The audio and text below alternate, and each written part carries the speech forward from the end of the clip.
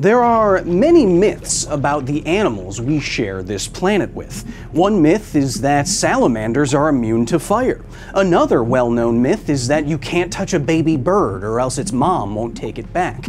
Another, even more widespread myth is that Hideo Kojima isn't overrated. But one myth has arguably affected one animal more than any other on this planet. This is how bad science doomed the shark. Now entering the facility. The Earth sharks are in a bad spot. 100 million sharks a year are killed by humans. Why? Well, the vast majority of those deaths are in service of shark fin soup and so-called medicine. Now, I say medicine because it's based on the fact that everyone seems to know that sharks don't get cancer. Now, let me state categorically right at the top, this is not true. And setting aside for a moment the silly idea that if you eat some soup or a pill with shark in it, you get shark powers, why does everyone seem to think this? How did legitimate shark science become snake oil? First of all, I'll admit, it's easy to believe almost anything about sharks. They are amazing creatures. They've been around for at least 450 million years. Sharks are evolutionarily older than trees. Think about that, bruh. They can detect temperature differences in water of 1,000th of 1 degree Celsius. They can sense the electromagnetic signals from the nervous systems of prey. Sharks have both the biggest fish that we know of and the oldest fish that we know of. This greenie boy right here was born before Isaac Newton. But I think if you stop the average person on the street and ask them to tell you a shark fact, as I often do, why do they always run away? They'd tell you some version of sharks don't get cancer. Why everyone seems to know this begins with another shark fact. Sharks ain't got no bones.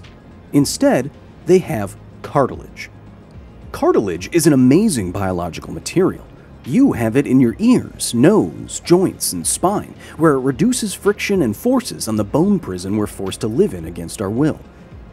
Sharks have cartilage instead of a bony skeleton, but the cancer-cartilage connection didn't start with sharks. It started in the 1970s, when some scientists were looking into angiogenesis, or the creation of new blood vessels.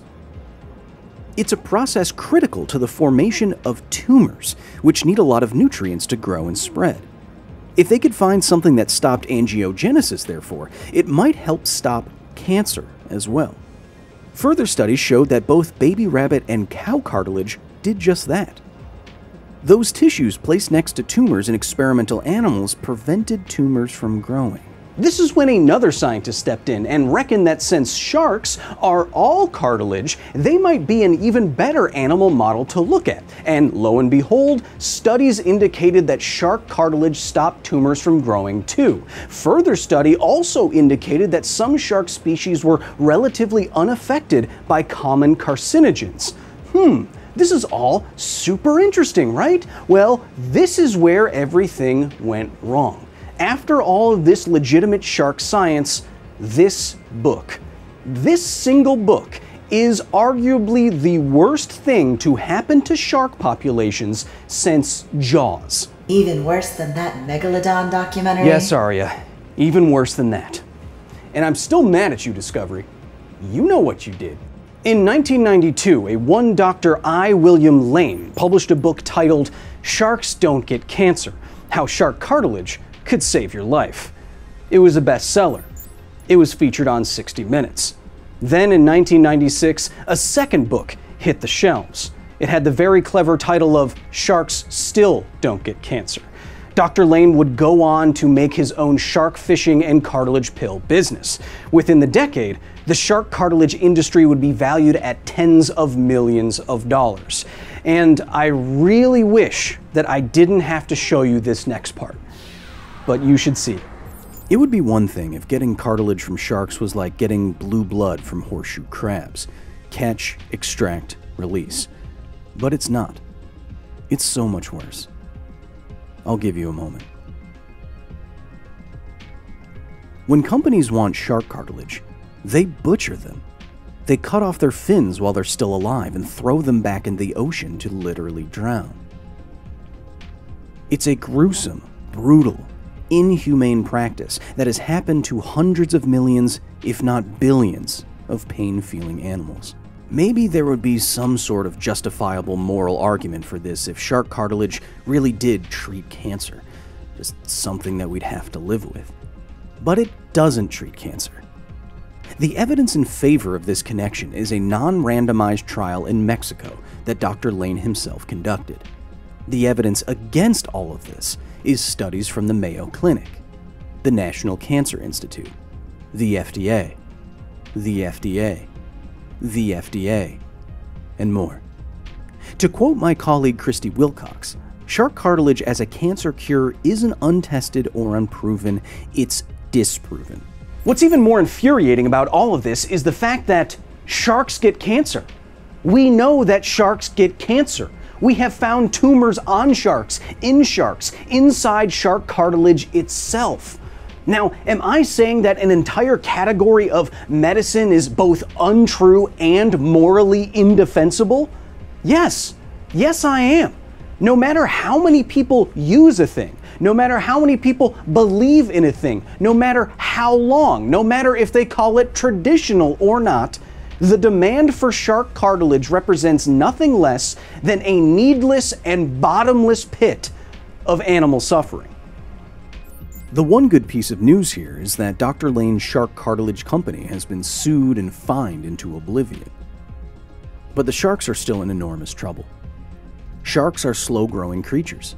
Populations simply cannot and will not keep up with millions upon millions of gruesome deaths a year. Food chains that need them sitting at the top as apex predators will struggle and strain. Shark populations worldwide have dropped by over 70% in just 50 years. Well, now that you're thoroughly depressed, what do we do now? Well, as always, raising general awareness like we're trying to do now matters. Supporting policies against certain types of shark fishing and all types of shark finning matter. But it also matters to support the sharks in smaller, yet still scientifically fascinating ways. I want to introduce you to a community finance rewilding organization that touches grass to protect biodiversity worldwide. Planet Wild. It's a global community of people that want to give back to nature by funding frontline ecosystem restoration projects.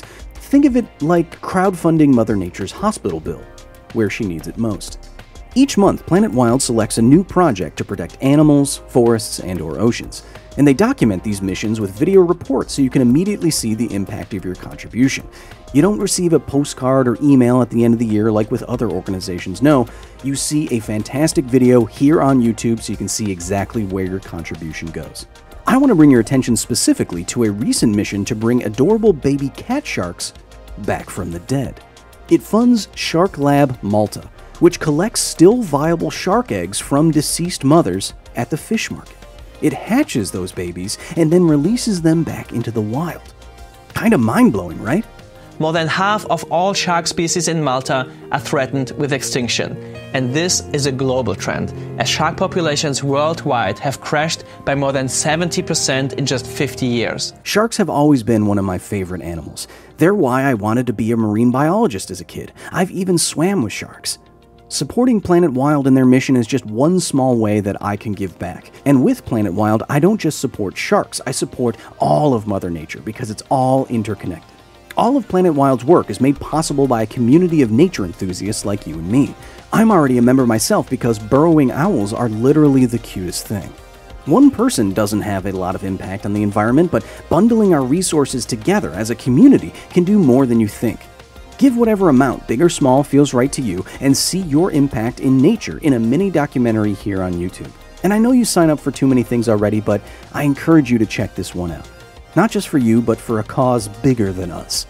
If you want to join a growing community that makes a real difference, go check out Planet Wild through the link in the description or by scanning this QR code and consider becoming a supporter. As a special gift, I will cover the first month of the first 150 people to go and sign up with the code Kyle9. And if you don't feel like supporting Planet Wild anymore, don't worry, you can cancel at any time. Of course, this isn't the first time that speculative science has gotten out of control. One of the greatest scientists of all time, Linus Pauling, kind of went crazy after he decided that vitamin C also treats cancer and the common cold and a bunch of other things. And now 50 years later, we're still taking mega doses of vitamin C and it still does none of those things. But obviously the shark cancer myth is causing a lot of real harm in this world and a lot of unnecessary suffering. Sharks are not mindless killing machine man-eaters. They're fascinating boneless boys, and they need our help. Until next time. Now exiting the facility.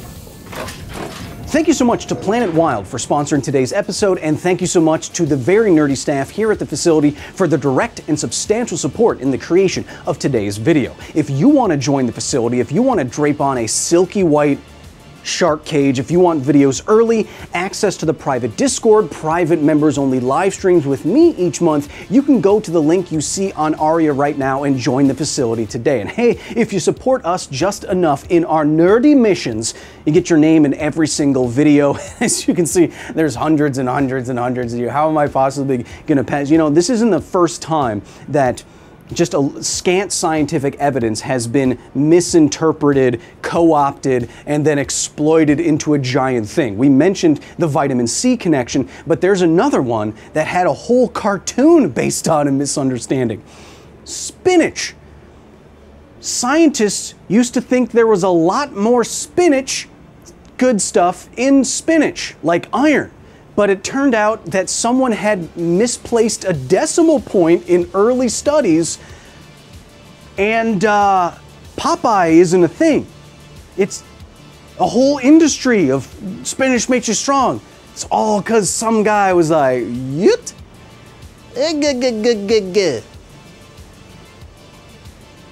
At least that wasn't as impactful as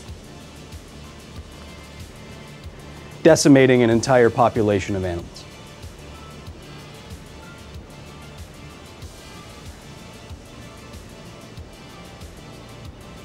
Thanks for watching.